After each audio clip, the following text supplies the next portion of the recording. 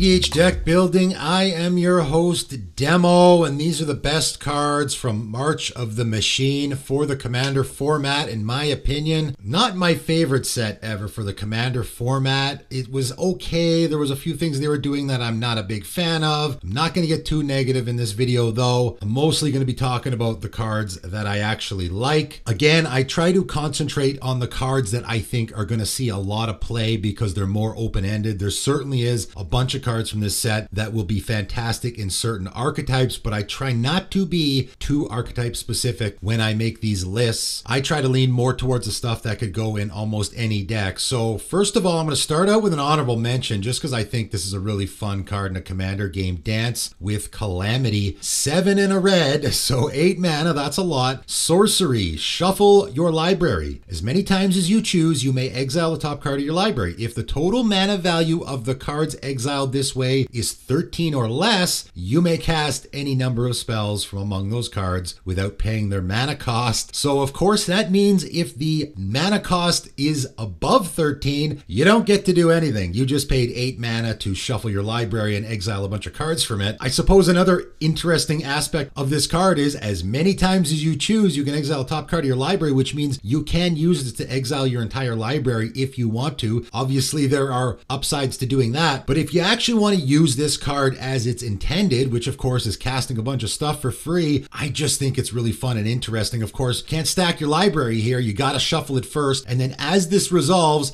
I'm going to start revealing stuff from the top of my library. And it's almost like playing a game of blackjack where I want to get more value out of what I'm doing, but I don't want to go over 13. So I got to be careful with how deep I go. It certainly is a gamble. I just love it. It's a very red card. I think it's a fun card in a Commander game, and I hope it sees some play. All right, starting out at number 10 is a battle. That's right, I'm going to start out with a battle, and I haven't talked about battles really on my channel at all yet, and I'm going to touch on it briefly here. Of course, it's a new card type, and I'll just say right out of the gate, I don't love the idea of a new card type in the game of Magic. That whole concept entirely, I don't love. I don't think it's needed. I think it'll cause a lot of confusion, particularly with this. Of course, we got a whole bunch of battles from this set. There's a few things I don't love about them. One of the things I don't love about them is the fact that they printed them sideways like this. I'm not sure why they did that. I guess just to be different. I don't particularly love it. They could have just very easily printed this card the same way they print every other card,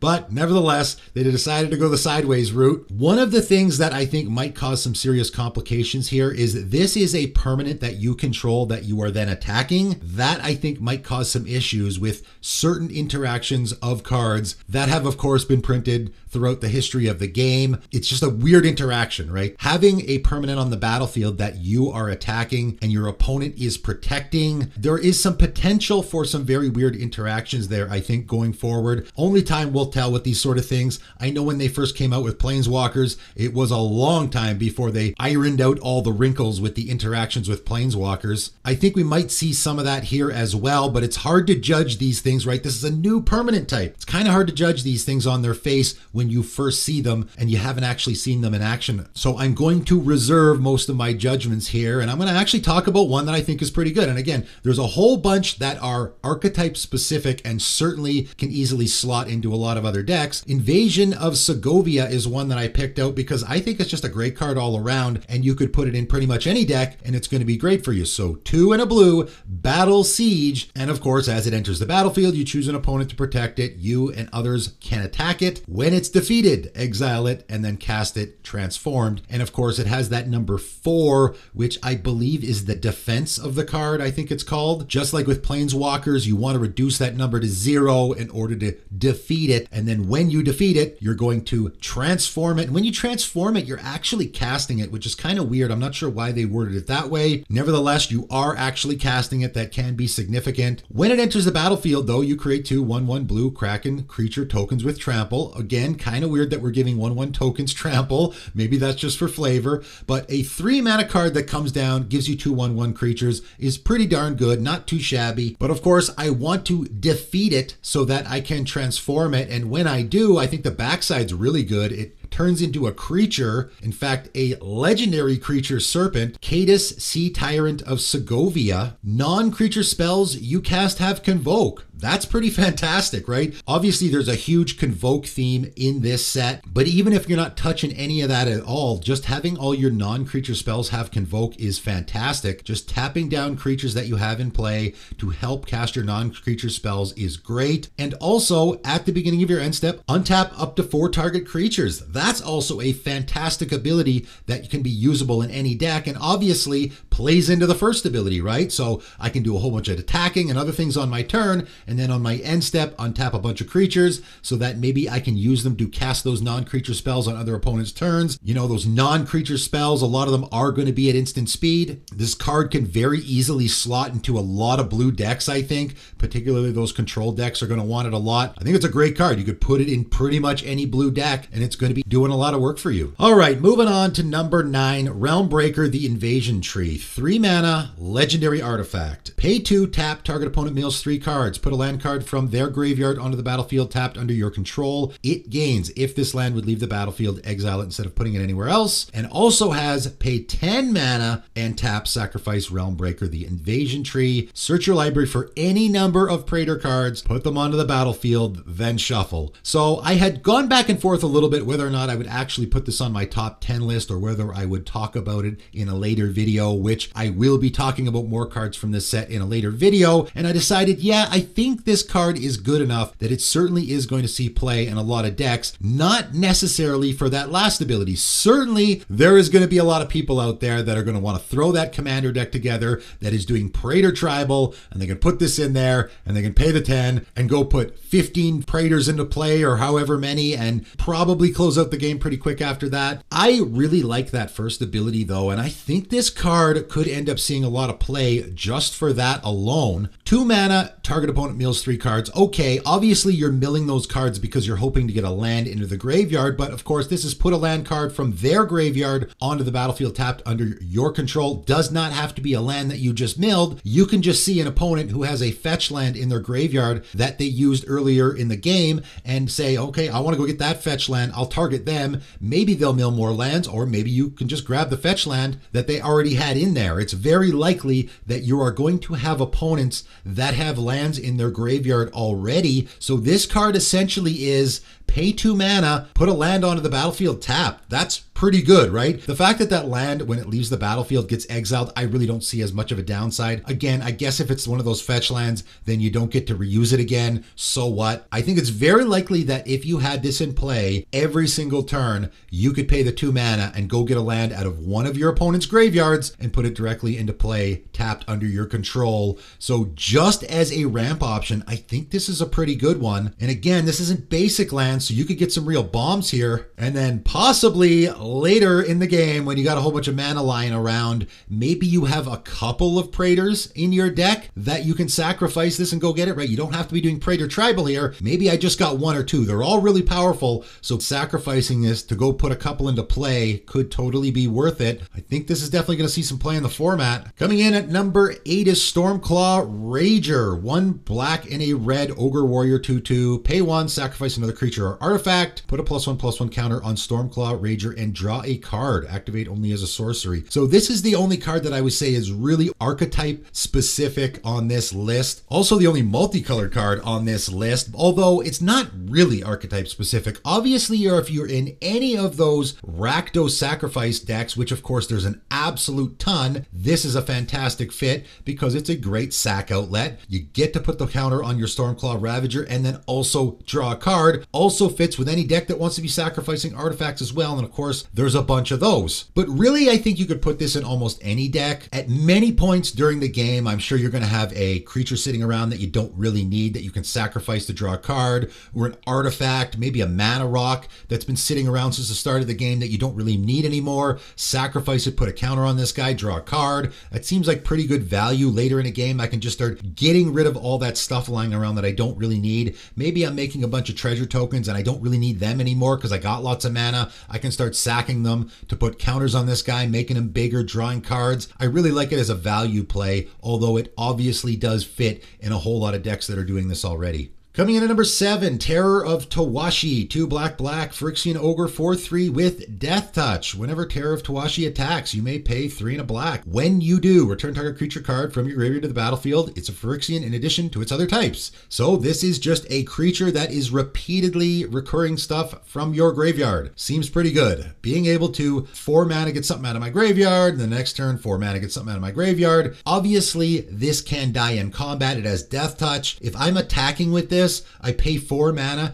get a creature out of my graveyard, my opponent chooses to block it, they lose their creature because my guy has Death Touch. I'm okay with that trade-off. You know, even if I just get 1 use out of this and then also kill my opponent's creature, that seems pretty good. I know a lot of people will see this ability and think, oh, well, it's very mana intensive. Sure, but don't forget, we actually have a creature that we're attacking with here, right? There is an upside to attacking other than this ability, right? We're getting in for damage. So if I attack with this, get in for 4 damage, and then also I can pay 4 to recur a creature, that seems pretty good to me. Again, this is a card that obviously can fit in any of those decks where you want to be getting creatures out of your graveyard, but you could also just throw this in any deck because it's always a good thing to be getting creatures out of your graveyard. So I think this is definitely going to see some play in the format. Coming in at number 6, another interesting card that I think for sure is going to see play in the format, Schema Thief, 3 and a blue. Vidalcan Rogue Artificer 3/3 with flying. When Schema Thief deals combat damage to a player, create a token that's a copy of target artifact that player controls. Obviously a really interesting ability, obviously one that can be used in every commander game. There is never going to be a situation where you don't have an opponent with an artifact on the table, I don't think, unless by some chance someone had just cast a Bane of Progress or something. That's really the only time that's ever going to happen. You are creating token copies of stuff. That can be significant. There actually is commanders that want you to be creating token copies of artifacts, so it's obviously going to slot into that deck. I can just make a token copy of my opponent's Sol Ring if I want to. That seems pretty good. Again, we're in that situation where I'm attacking with a creature anyway. You already want to be doing that. It's got flying. It's going to be tough to block. Getting in for 3 damage. And then on top of that, I get to copy one of my opponent's artifacts. It's a card that you can very easily slot into a whole lot of decks, and it's going to be giving you great value in a commander game. Coming in at number 5, Sunfall. And of course, almost every single time I make one of these lists now, I am putting a white board wipe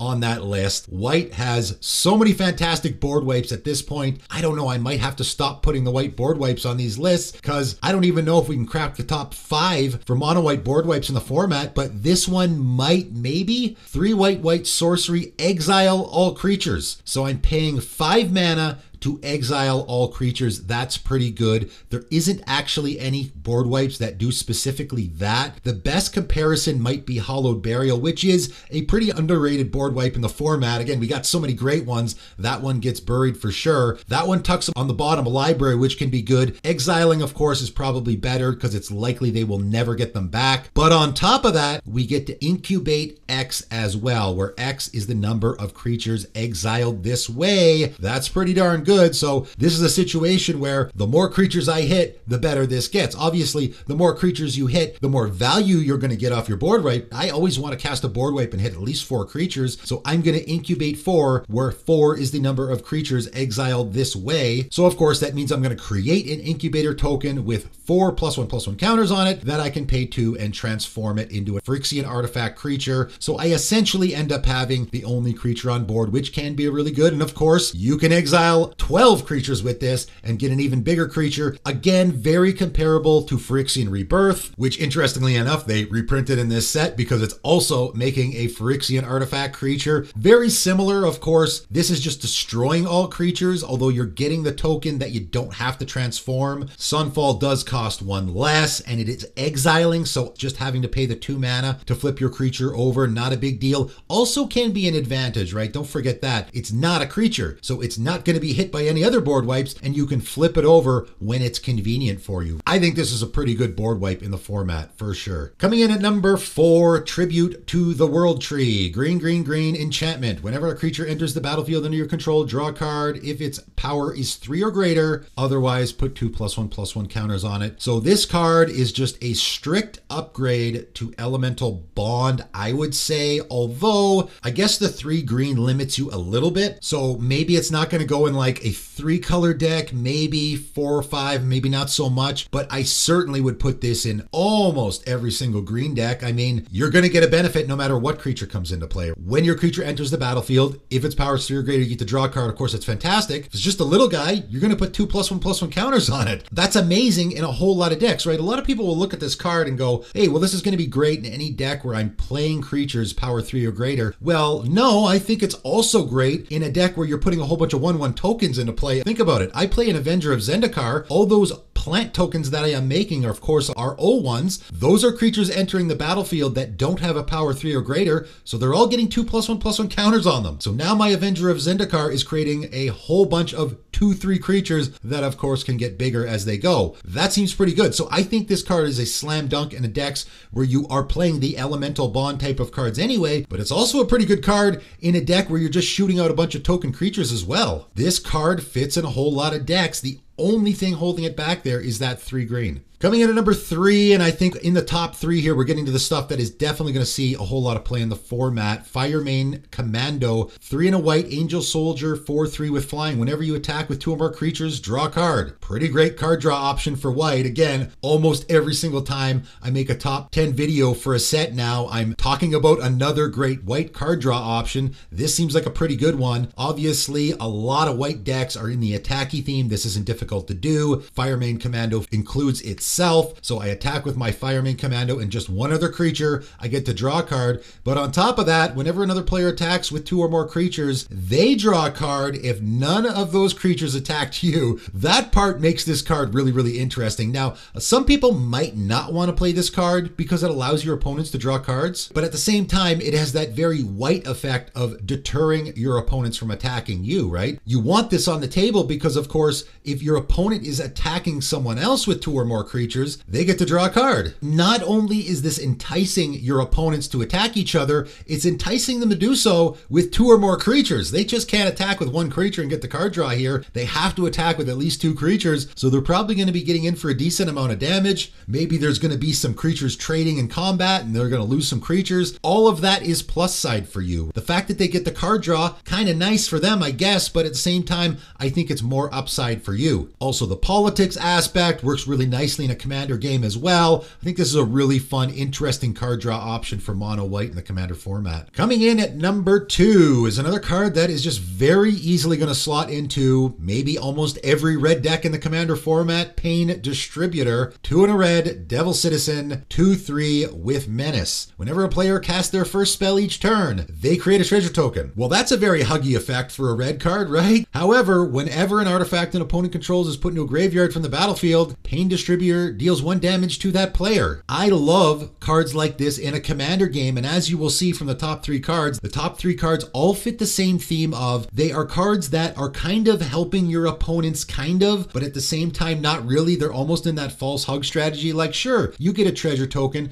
but when you sacrifice it, you're going to lose a life. And of course, when we cast our first spell each turn, we're going to get the treasure token, but we get to sacrifice it without losing any life. So this is benefiting us. And then of course, any other artifacts that your opponents have that are going to the graveyard are going to lose them life as well. Treasure token strategies are incredibly popular in the format right now, and of course, just any card at all that is producing treasure tokens is going to be pretty popular in the format, and this is really going to punish a lot of those decks. I like it for that reason, but I also like it for the reason that it is sort of that card that when people see, they're not going to be sad to see it, right? I love cards like this in a commander game, and you might even get into the situation where one opponent tries to remove it and the other opponent wants to protect it because they want it to stick around. I love cards like this in a commander game. It really creates an interesting sort of political situation when you have it on the table. But even more in that sort of scenario is Fairy Mastermind. I think this is probably my favorite card from this set. And this one, interestingly enough, wasn't printed in the Commander Precon, although it feels like a very commandery card to me. 1 and a blue Fairy Rogue 2/1 has flash and has flying. Whenever an opponent draws their second card each turn, you draw a card. Now, of course, it also has this ability, pay 3 and a blue, each player draws a card. That's pretty good. Again, you have that sort of huggy effect that you are more going to take advantage of. Whenever an opponent draws their second card each turn, you draw a card. So if you activate that ability on an opponent's turn after their draw step, of course, now you're going to get an extra draw. Everyone gets to draw a card, you're going to get to draw 2. That is obviously the intention of the way this card's supposed to be used. But again, we're in this situation where you have a card that wants your opponents to be drawing cards so that then you can get a benefit off of it. And of course, comparisons can be made to Consecrated Sphinx a little bit, but Consecrated Sphinx is sort of the super powerful busted version of this, whereas Fairy Mastermind is the more fair version or downplayed version of Consecrated Sphinx that I don't think is going to be a removal magnet, that your opponents aren't going to really care about that much. Of course, this card should be a guaranteed one-time draw at the very least, right? 2 mana, 2/1 with flash and flying that draws you a card when it ETBs is fantastic. And of course,